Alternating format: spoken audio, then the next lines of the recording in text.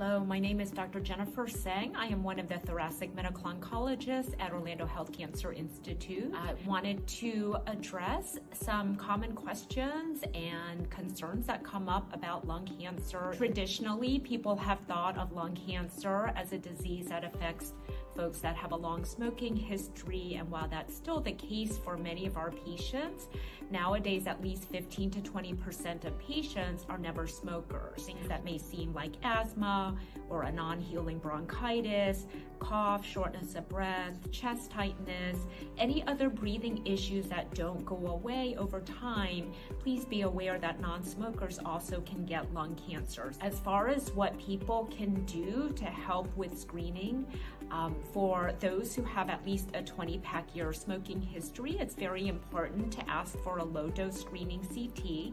It's minimal radiation exposure. It can be done very quickly in just really a few minutes.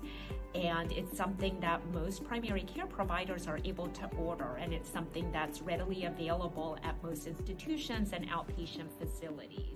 Here at Orlando Health Cancer Institute, we have 2 interventional pulmonologists that can streamline the screening and the testing for lung nodules, and so certainly we're just a phone call away.